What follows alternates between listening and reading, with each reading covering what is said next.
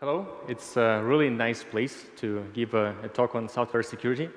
And so let's go. A few words. Does it work? Other thing? Not this one? Okay, sorry. This one, okay. Thank you. So something about myself. So I worked for 2 years as a Director of Information Security and Compliance for Acronis. Previously, I was working more in the cybersecurity world, doing anti-malware protection and also some just generic software development. And so now I'm based in Singapore, and out of there we have a distributed team of people working in Acronis on security of our products and other security aspects of overall business. So, and today I want to talk about how and why we should develop secure software, and actually what each of you as a developer, as a manager, could do in order to have a more secure software in the world. And by the way, the amazing thing is that we all is living in a world where software is everything. So originally it was like just mainframes and just normal computers. Now it's laptops, smartphones, cloud, IoT, everything is software. At the same time, the things are getting more and more complicated. So the complexity growing over time, tremendously. More and more people involved into the development of the software. So that's why there could be definitely some problems and issues. And some question for you. So there are two things. First is what do you think? What is it? It's kind of old computer. Apollo computer, yeah, that's right. So, and on the right you have some very nice vacuum cleaner. So how do you think, what was the size of the software in the Apollo computer? How much memory it has, so what is the size of the code? Any ideas? Okay, kilobytes, megabytes, gigabytes? Kilobytes, yeah? Okay. Yeah, that was around 64 kilobytes of memory, and now in the vacuum cleaner you have a firmware of more than 10 megabytes. Of course, yeah, that's just an approximate numbers, but still the amount of code we wrote every day, it's tremendous. So, but why people actually talking about software security? So what is it about for the average person? So I guess that some of you may remember some days when you have such images on your Windows computer and saying, oh crap, I need to reboot again, or I need to fix something. It was the early 20s, so maybe not everyone were working on the Windows at that time. But also there are some other issues, like you don't have access to the website, you actually cannot be sure about the security or safety of your children with the new devices, or even you cannot be sure about the safety of yourself. Or for example, you cannot travel, or you cannot trust the transportation system in the country. So that's why people are talking about software security. But then why industry, or all of us here, are actually talking about software security? Obviously, we're users, we have the same problems. Maybe we are really geek people and we would like to fight security or malware.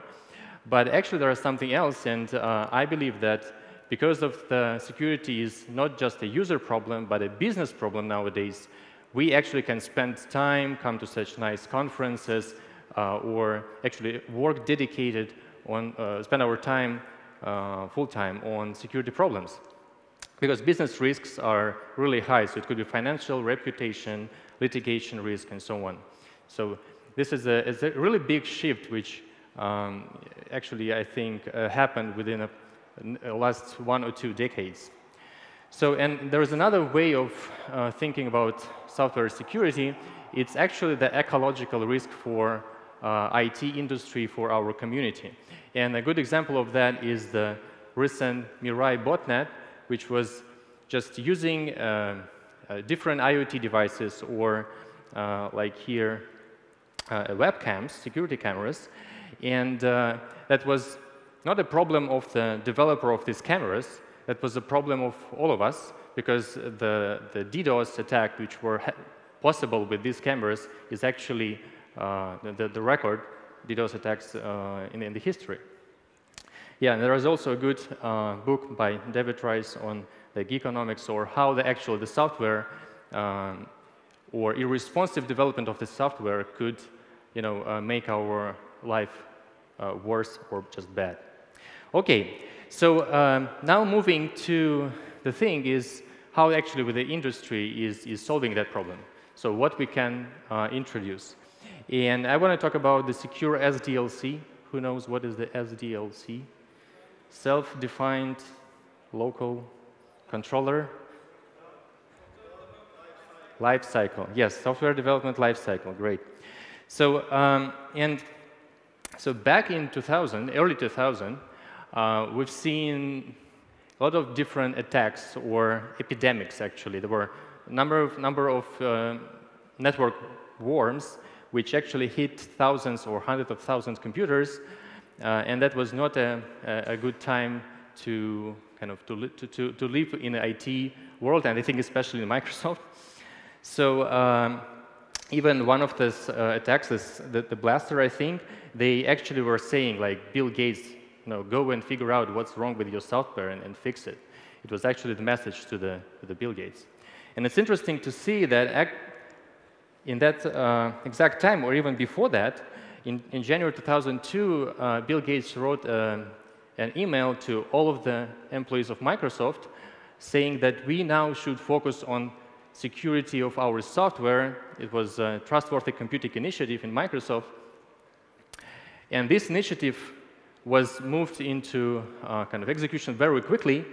Yeah, by the way, he was promoting the book of one of the Microsoft employees. It's, I think, about 400 or 600 pages. So he specifically said, guys, go and read that book, because we cannot live in a world when our software is insecure. And then he kind of approved that all the Windows developments, around 9,000 people. I don't know, what is the community of Bulgaria, software developers in Bulgaria? Is it kind of comparable numbers, I guess?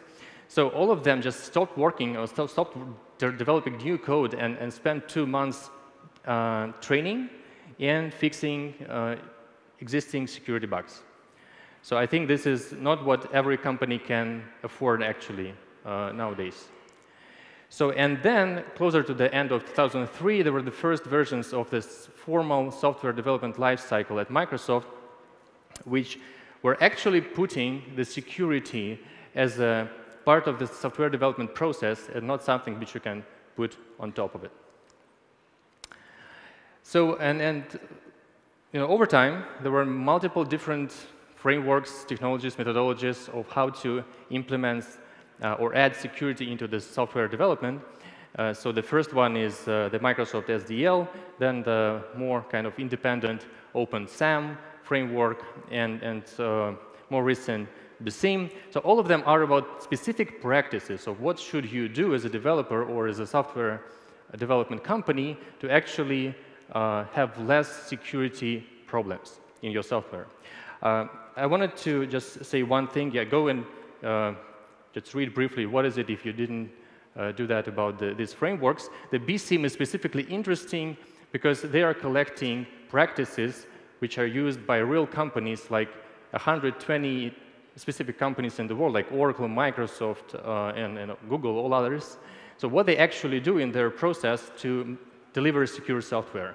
And then they kind of they prioritize, they create some specific kind of benchmark tool for you, so you can understand where you are in comparison to these companies. But the main feature of all these approaches and methodologies is that you need to use the security as part of the overall process, not as a separate approach which you can just put on top of your software. And today I want to talk a bit more about the specific part of the SDLC process. This is the overall kind of hierarchy of practices and functions, which is defined by the Open SAM framework, and specifically about construction verification. So why about this? Well, I think it's more related to the day-to-day work of the developer or QA engineer, so we're just focusing on that now. So talking about the construction, there are 3 things: the threat assessment or threat modeling, security requirements, and secure architecture. So 3 practices. Let's start with threat modeling. So the threat modeling is sometimes considered something boring, or which, well, why I need to do the threat modeling? Why not just go and develop my functionality? So actually, the threat modeling gives you, through, I think, a quite funny exercise, a very important answers. So you're trying to say and answer the question, like, what I'm actually building. OK, I'm taking this Jira task today and developing something, but it's very interesting to just stop for a moment and ask your product manager, why are developing this? What this whole thing's supposed to do? So second thing, you should probably take someone who is more or less familiar with security issues, potential problems, and try to generate ideas of what could go wrong, what are the key risks and problems, and then how to mitigate them. What are the potential solutions, how to prevent, for example, an attacker to get access to my data, considering that we have these APIs or this platform and so on. And of course, you need to kind of do it in a regular way, always trying to understand what we're actually missing. Maybe the situation changed. And there is a great book on that from 2014. I think it's worth at least looking into that for all of you. So there are a few different approaches, like formal, when you need to take a spreadsheet and just fill in all your components of your software and list of the potential risks. It gives you very granular results, but it could be actually time-consuming and sometimes, as I said, boring. So brainstorming is that what we're more kind of doing at Acronis is when we have a security team and we go together with developers and product management together before we develop something new and spend a couple of hours thinking, well, what is this? How it's different from what we were developing before? What are the extra risks we could see in that functionality? And now we came up with some ideas of what risks we have and how to mitigate them. But always do not underestimate your current kind of threat landscape, and your threat model could be incomplete all the time. So just think about all the time, maybe spend even formal kind of meetings on that on a kind of regular quarterly basis. So I wanted to talk a bit more about how cloud applications. So we are, and Acronis is a cloud service provider, so that's why we're focusing on how to make our cloud applications secure. And I want just to share some thoughts of what should be important in a cloud environment. So, and how it's different from the on-premise classical approach. So first of all, the normal user who's just getting a trial in your cloud could be an adversary. So it could be a hacker who's trying to figure out how to break your software.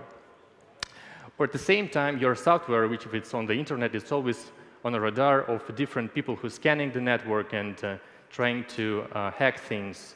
So, and it could be, well, it's a big surprise if, I don't know, some journalists will call you and say, hey, I see your IP address with this SSH with just a normal password authentication, and I also store my data on the same, I just kind of send my backup to the same IP address. What's the problem? Why?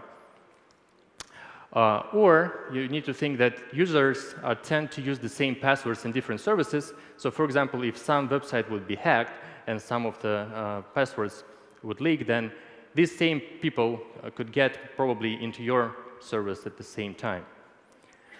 Or for example, cloud intercommunication. So if you rely on authentication with some other provider and that provider could be hacked, that means that people who use that for authentication can get into your cloud service as well. So talking about the next practice, which is the security requirements, the key thing here is that you have two piles of requirements. You have business requirements, and you need to understand like what my user, or different types of users, are supposed to do with the data, where they're supposed to have access, or where they don't need to have access at all. Or there may be some other compliance requirements which I need to apply before designing my software. And another pile of the requirements is something specific which each developer can use. We call it a baseline or application security policy baseline, where you say specifically which things you should use for cryptography, for authentication, how you test your API security, and so on. So yeah, we have a specific policy in Acronis. So all that is what each new engineer should go read and ask questions if you don't understand why is it so. Security architecture, the next practice, is actually about that the tools and technologies you use is helping you to improve security of the overall product. So I think it's quite simple principles, but it's hard to kind of apply all of them to your kind of architecture because, well, sometimes it's already defined, or sometimes it's really lots of kind of discussions going on inside, and not everything could be achieved at the same time. But still, you need to think about the deny by default. All access should be denied by default, or your design should survive actually if you will publish the architecture, tomorrow at some white paper, and the next day your system will not be hacked just because you published the architecture of your system. So the least privilege, I think it's easy, and it depends on depth. Don't think that you have some one layer of protection, like, okay, authenticate my user, that's it, I don't need to do anything else, or I have some kind of secure environment where my application works. It doesn't work, actually. So also some cloud considerations. So yeah, as I said, the perimeter, which could be present in some environment like enterprise, is not available in the cloud.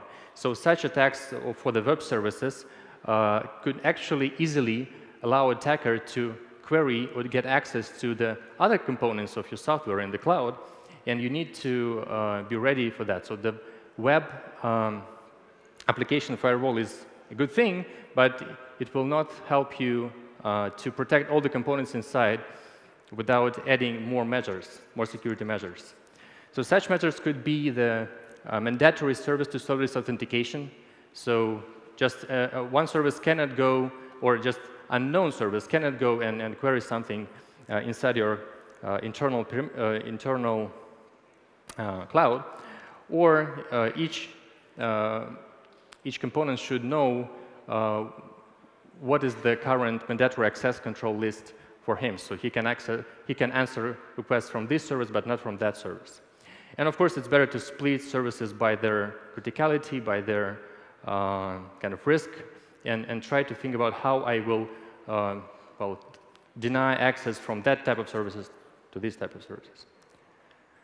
Another aspect of the secure cloud architecture is you need to think that, well, it's very much kind of a chance that at some moment you will be compromised. So you need to think about how you can slow down the attacker and not allow the attacker to achieve its goal with just one step. So one of the examples could be that you could use some encryption on the database. So for example, if there is a SQL injection kind of vulnerability, all the data will not be just easily grabbed and used, because it's encrypted, and you need another service to query another service to actually decrypt it and use it. And also introduce a number of monitoring tools which allow you to, for example, identify internal scans that some service is, for some reason, trying to reach all of my IP addresses and send random queries to them. So this should be on your radar. But I was talking a lot about some, well, concepts, but don't kind of get me wrong. Don't use it, from the day one. If you're building something which the world built a million times, don't reinvent the wheel. Don't kind of build the threat model for your tiny mobile application. Go and actually read some well-known papers or some manuals on how to do that for web applications, mobile applications, and start from there. Second part is the verification. So we were doing the development. So now we need to verify that security of the software is within our boundaries. So the first thing is the design review. OK, we know that the feature was developed. Now we want to put it in production. But before that, you need to sit with maybe with the security person within the team, or with a external team and figure out if the threat model was actually considered when we developed this something new, or there were all the security requirements are met, or no compliance requirements we were missing. So, and at Acronis, we also did some checklist. And it's not the checklist to say if the design is OK or not. It's the checklist for the product manager, for the person who actually tried to create a new piece of functionality to figure out, OK, should I do a formal design review from the security standpoint for this piece of functionality or not? And this allows us to build in that to our development process, like in Jira. Person could say, OK, I need a formal design review for my epic so that we as a security team will know that someone will come at some point to us and we will discuss this functionality. We can prepare for that. And we can actually measure our loads. We can plan our time. So this is one of the examples how you need to combine security practices into your software development process. So implementation review, well, maybe something obvious like manual code review. Nobody actually likes it, I know, but sometimes you need the very highly skilled people on the team. But for the critical parts, we may say that this functionality should be manually reviewed by some expert. This is normal. But of course, for the normal things, we need to use some tools for automation. So here are just a list of tools we used or using or playing with. All of them are free, so you are very welcome to also go check them out and maybe use in your projects. That shouldn't be something complex. So security testing practice, it's about manual security testing, like kind of penetration tester. It could be your internal person, or that could be an external company, your contractor, to go and manually check the system in the runtime, to actually be able, trying to crack it, to find vulnerabilities and problems. We actually do both of that practices. But at the same time, there are the things like bug bounty programs. I think everybody is aware of what is it. It's actually automating for you this process and providing incentives for external researchers to find vulnerabilities in your software. Few words about that. So the good thing is that you're paying for the real result. And security researchers, they also get paid for specific finding. That's kind of cool. There are also a huge community on some of the platforms where you can find people with specific skills or specifically motivated to work on your bug bounty program. Types of the bug bounty program are really different. It could be a private one, so as an average person, I cannot go and submit a bug to that private program because I don't even see it, or a public program where everybody can compete for that bounty. Also, the scope is very important. You cannot say to just test all of our resources on the internet. You need to carefully explain what are you focusing, what you don't care about, and also adjust your payments depending on the resource you're testing. And also important to provide some access, if we're talking about the cloud environments, some test access to some of your systems. It could be sometimes even production, a staging environment, or a beta environment. So it's for you to decide what is kind of suit your risk appetite and your requirements. Yeah, just one thing. When we launched recently our private bug bounty program, we were kind of, well, unsure and a bit skeptical about the results. But we actually got a few really good findings just within a month from one of the researchers, which we kind of thought that if they would stay in our code for longer and we will not find them by ourselves, that could be a real, and if they will be revealed by someone else, that would be a big problem for the company. So there are some real practical results from the bug bounty program in our experience. We will see how it goes over the next year, but it's definitely worth to start it, and it's not very complex project. So for the dynamic testing, there are common tests, and there are common tools to test your software for the known web security or OWASP top 10 vulnerabilities, or just scan for open ports, or figure out if there is sensitive data leaked with your APIs or in your logs. That's kind of cool. All of them are free as well, and you can go and play with, or even write your own. And talking about writing your own tools, it's actually not something you can do for fun. I think you should do this on purpose. Like, not every well-known tool can specifically track one of the vulnerabilities you found before in the new versions or in the new products of your company. So your API security, your past issues are known only by you, and you cannot use just standard tools without any customization to use them. So we're also using some tool called Defect Dojo to orchestrate and provide some reporting and dashboards for our team. So we can collect all the tool results into one place and prioritize our work, create Jira tickets, and so on. It's also free, so go and maybe test it, play with it, quite useful. Yeah, but again, don't reinvent the wheel with the security verification. There are a number of verification guidelines which could be used by every average developer or QA engineer, which you can take as a checklist or the step-by-step recipe and perform some very basic but still sometimes very useful testing of your mobile or web application. So don't start with, from scratch. Use what community already provided to you.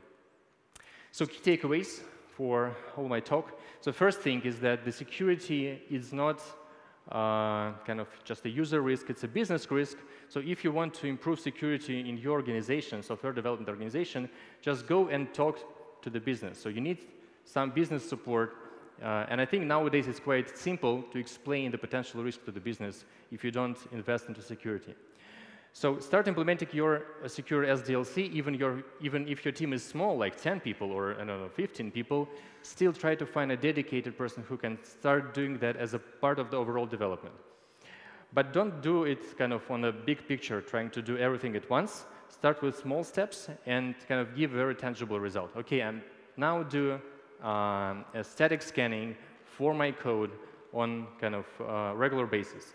And I found already kind of 3 specific bugs in our software. That's cool. Okay, think about it and do this thing first before moving to other.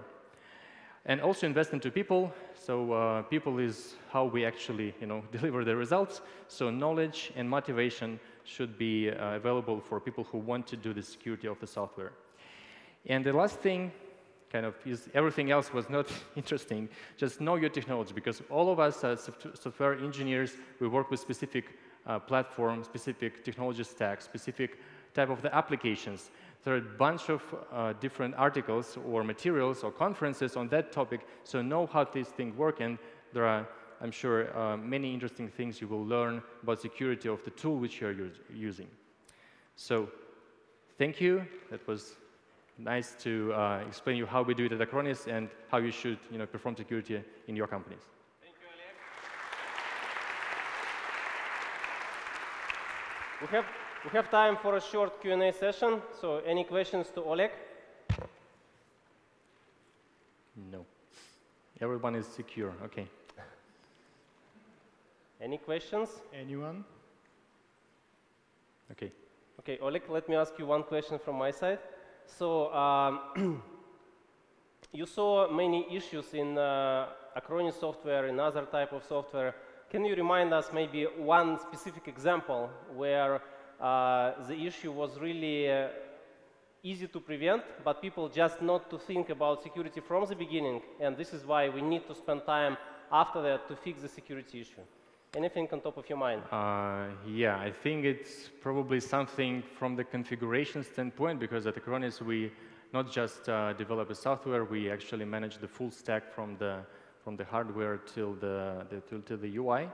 And I think it's something when the person who's deploying a new version or who is just making a small change could mess something very simple, like, I don't know, some passwords. They could be, for some reason, or, okay, password was insecure, but it was supposed to be kind of switched off when it's moved to production, but, well, some developer came on Monday and say, I think it was something I've seen in the code like on Friday, maybe it's already in production. And yes, it could be in production, it's very, very kind of scary sometimes. So the most, the biggest problems could be from the simple mistakes, I think.